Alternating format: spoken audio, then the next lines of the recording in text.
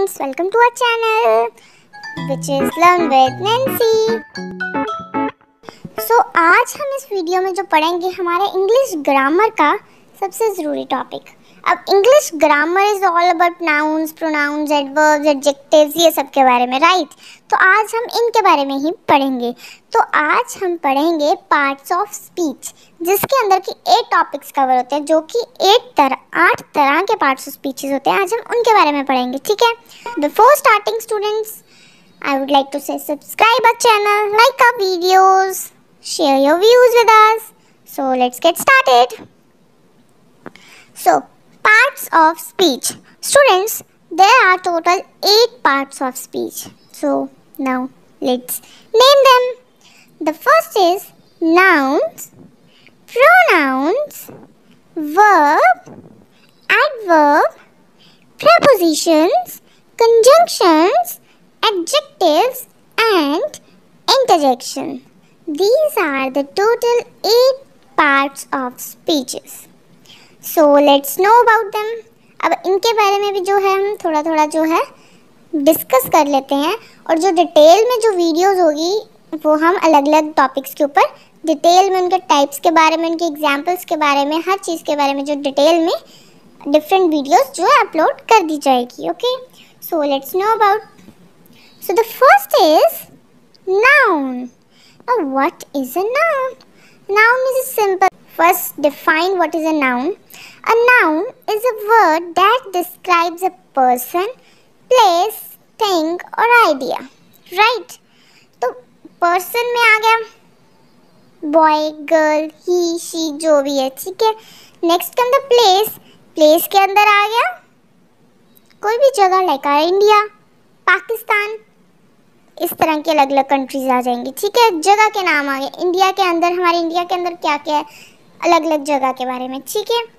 Thing, what is a thing? Thing is a book, pen, pencil, table, ये सब कुछ, these are the things. Idea, idea जैसे कि justice, इस तरीके के, ठीक है। So this is a noun. Noun is a naming word, और you can say the words that describes a person, place, thing or an idea is known as nouns. So our second part of speech is pronouns. What are the pronouns? Pronouns are the words used in a place of a noun. The words used in a place of a noun. For example, he, she, they, it, etc. Third part is verb. Verbs are words that shows an action or state of being. For example, running, walking, jumping, etc. So our fourth part of speech is adverbs. Adverbs are the words that tell us more about doing words, at how an action is done. That is known as adverbs.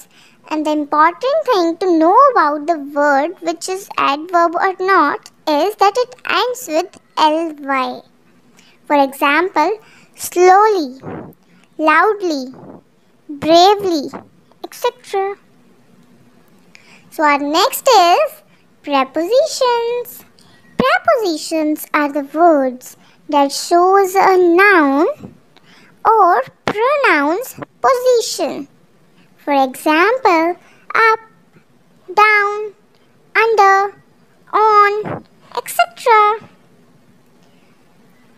Coming to the next topic, which is conjunctions. Conjunctions are the words which connects words, phrases or sentences.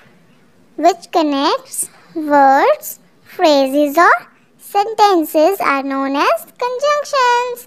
For example, because, but, yet, etc. And here comes the next, adjectives. Adjectives are the words that describes the quality or number of a noun. That describes the quality or number of a noun. For example, beautiful, smooth, heavy, etc. Now the last part of speech is interjection. Interjections are the words which expresses feeling. For example, ouch, which expresses pain. Yay, hooray. This expresses pleasure. So students, these were the parts of speech. Now let's hurriedly recall them. What are the different parts of the speech?